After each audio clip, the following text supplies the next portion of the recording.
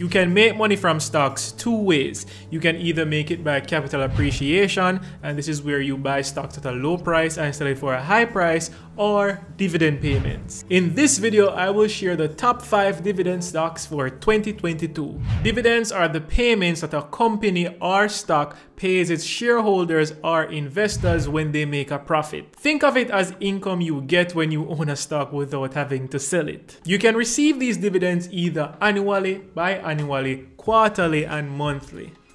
Now let's begin. First on this list is going to be Sterling Investments Limited. Now with a dividend yield of 9.4% as of November 8th, this means if you had invested $5,000 in SIL, the ticker symbol for Sterling Investments Limited, you would have received approximately 472 Jamaican dollars for the year. Sterling Investments paid 3 dividends in the form of US dollars. Now, Sterling Asset Management Limited is a licensed securities dealer regulated by the Financial Services Commission of Jamaica with assets under management in excess of $200 million and has been in operation since 2001. Now, according to the Jamaica Stock app, Sterling Investments Limited, ticker symbol SIL, is currently market weight. And what does this mean?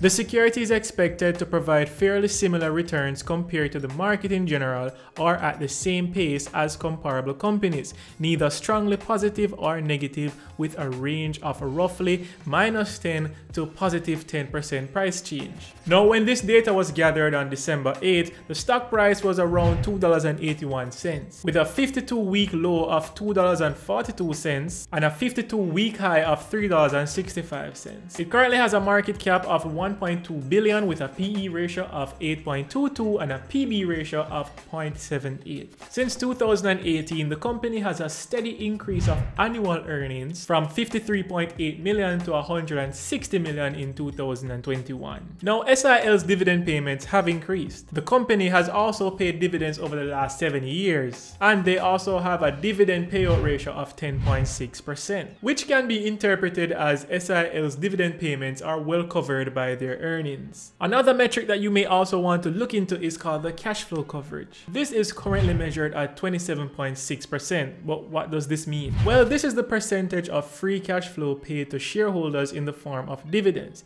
It is calculated by dividing the company's total annual dividends paid by its free cash flow. Attractive dividend-paying companies will often have high cash flow payouts. If a company's dividends exceeds its free cash flow, then it's depleting its cash reserves or taking on debt, which is unsustainable in the long run. In the case of the 27.6%, SIL's dividend payments are well covered by their cash flows. Second on this list is going to be Cygnus Credit Investments Limited. With a dividend yield of 9.22% as of November 8th, Cygnus Investments Limited paid 3 dividends in the form of US dollars. This means that if you had invested 5,000 Jamaican dollars in Cygnus, you'd have received $461 for the year. Now, Cygnus Credit Investments Limited is a specialty credit investment company dedicated to providing non-traditional financing to medium-sized firms across the Caribbean region. According to the Jamaica Stock app, Cygnus is overweight. And in the stock world, this just means that the security is undervalued and is expected to outperform compared to the average market return and/or return of comparable securities in the same sector or industry, at least 10% price appreciation expected. The stock price is currently at $12.91, with a 52-week low of 12 cents and a 52-week high of $17.49. Cygnus Credit Investments, with a ticker symbol SCIJMD, has a market cap of $4.4 billion. Cygnus is at a good market value based on its PE ratio of 12.6 times compared to its peers on the market at 17.8 times. Now, Cygnus dividends have been increasing, but they have a 4-year track record of paying dividends, so not very old. With its reasonably low payout ratio of 39.3%, Cygnus dividend payments are well covered by earnings. But according to Simply Wall Street, Cygnus is paying a dividend, but it is not covered by their free cash flow. Third on this list is going to be Carreras. Carreras Limited is a Jamaican company that distributes and markets tobacco and cigarettes. Now with a dividend yield of 6.74%, Carreras has only paid 3 dividends this year, so that means they have 1 more left in the bag. This information was gathered on November 8th, so we have 1 more dividend to get, so it will push up their dividend yield. This means that if you have $5,000 invested in Carreras, you would receive $337 for the year in dividends. According to the Jamaica Stock app, Carreras is at market weight, and this means that the security is expected to provide fairly similar returns compared to the market in general, or at the same pace as comparable companies. The stock price is currently at $8.70, with a 52-week low of $7 and a 52-week high of $10.50. They also have a market cap of $42.3 billion. Their PE ratio is currently at 9.62 times, and their PB ratio is currently at 19.38 times. Since 2018, the company has had a steady increase in its annual earnings, which grew from $3.4 billion to $4.1 billion in 2022. According to Simply Wall Street, Carreras have been growing their dividends, and they have been paying dividends for over the last 10 years. However, when I look at the payout ratio on Simply Wall Street, it shows that Carreras has a high payout ratio of 102%. A payout ratio indicates the percentage of profits paid out to shareholders in the form of dividends. Companies with higher payout ratios are typically more attractive to investors looking for income-based returns. However, high payout ratios mean less profit is being reinvested into the business and may reduce a company's growth potential. In Carreras' case though, I don't think it's much of a problem, since it's a main market stock that is established and in my opinion are finished with their growing pains and just focusing on sustaining. The fourth dividend payer on this list is going to be Mailpac. Mailpac Group's limited principal activities are the provision of international and domestic courier and mail order services, as well as online shopping of a variety of food, beverages, and other household supplies. With a dividend yield of 6.13% as of November 8th, Mailpac paid 3 dividends in the form of Jamaican dollars. This means that if you had invested 5,000 Jamaican dollars in Mailpac, you would have received 308 Jamaican dollars for the year. According to the Jamaica Stock app, or the JSA app, Mailpac is deemed to be market weight, meaning that whatever you're seeing the stock do right now, you can expect that because it will provide fairly similar returns. The stock price is currently at $2.08. It had a 52-week low of $2 and a 52-week high of $3.80. Mailpac has a market cap of $5 billion.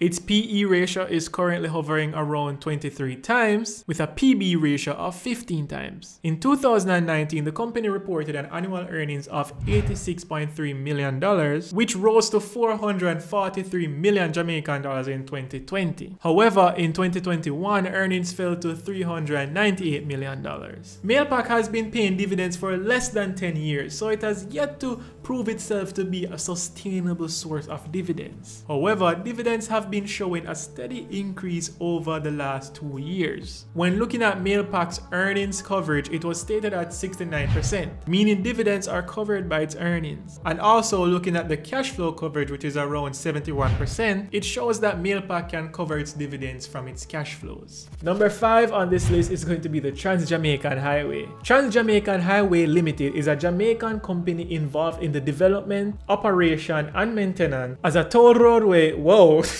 I completely speak Spanish. Of a tolled roadway known as Highway 2000 East to West. Now, with a dividend yield of 5.9% as of November 8th, Trans-Jamaican Highway, ticker symbol TJH, paid 1 dividend in the form of Jamaican dollars. This means that if you had invested 5,000 Jamaican dollars in TJH, you would receive 295 Jamaican dollars for the year. Now, according to the Jamaica Stock app, TJH is currently at market weight, meaning that the security is expected to provide fairly similar returns or continue to behave like they are right now. The stock price is currently at $1.36 with a 52-week low of $1.17 and a 52-week high of $1.91. They also have a market cap of $17.3 billion. The PE ratio is currently sitting at 27.3 times with a PB ratio of 1.64. However, in 2020, the company recorded negative annual earnings, but not to fear, they recovered with annual earnings of $3.9 million in 2021. Being one of the newest dividend payers on the block, TJH still needs time to prove themselves as one of the great dividend payers. They only have about 2 years of paying dividends, so they have more to prove, but for now they're still volatile. Now they have a high dividend payout ratio of 219%. While this may be awesome for somebody looking for an income generating stock, it shows that they're not using most of their earnings to reinvest back into the business. But seeing that their cash flow payout ratio is around 31%, it shows that this company has enough cash to continue paying its dividends. Now I know I have been missing from YouTube for quite a while, but I needed a break just to refresh and to plan some new content for the channel. I've also done the Learn, Grow, Invest conference, my first time speaking to the public, 2,000 and odd people we were speaking to, so it felt great and I'm honored that they brought me onto their platform to be a speaker. So Learn, Grow, Invest, big up on yourself. And to the people who attended, to the subscribers, to everybody who came out, much appreciation. I'm glad that people in Jamaica started to take interest in their financial well-being and trying to better themselves in that category so that we can all become future millionaires rather sooner than later. Anyways, new content coming, more fresh, entertaining YouTube videos, so stay tuned. Until next time, my future millionaires, happy investing.